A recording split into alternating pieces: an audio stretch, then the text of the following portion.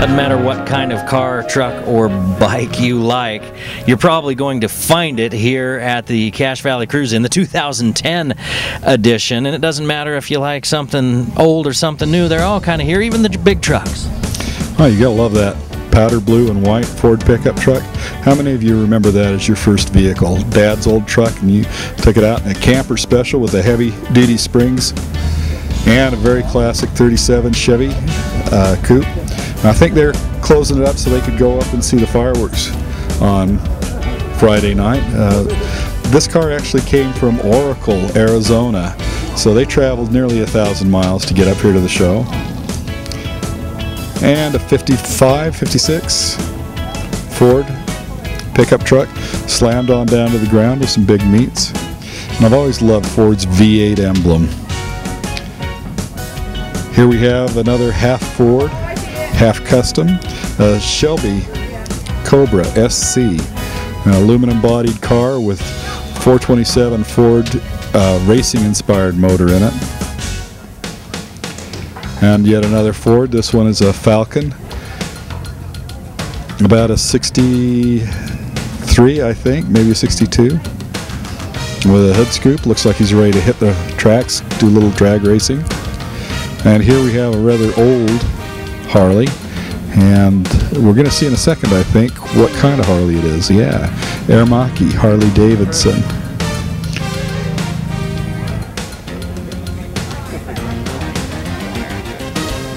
And a classic cruiser, 1964 Chevrolet Bel Air. Oh, and an SS 409. She's fine, huh? A Cadillac, a big old long party car, if ever there was one.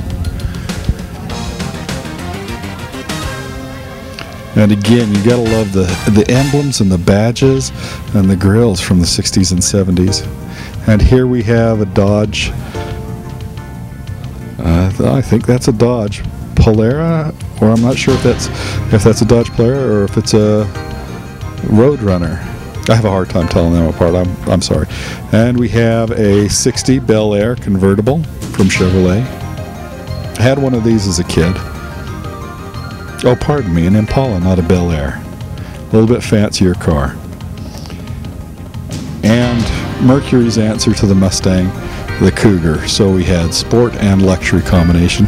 That looks like an XR7 model, which was, yeah, there we are, an XR7 Cougar, which was Cougar's high performance model. And the 1966 GTO, which is similar to the car we're giving away. We're giving away a 67 Goat.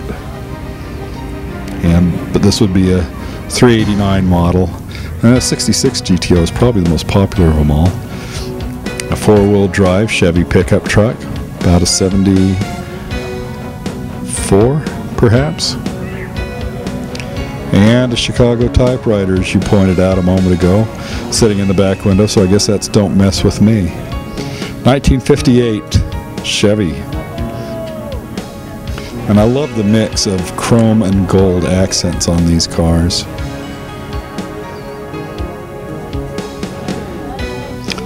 And, okay, I'm sorry, I can't identify it. It's well customized. Whatever it is. Got a big block Chevy, whatever it is. And a 69 Firebird. And you can see the dual quads poking up out of the top of the engine, poking all the way up through the hood. And I guess he's ready to head out on the racetrack as well. Oh, you gotta love the suede.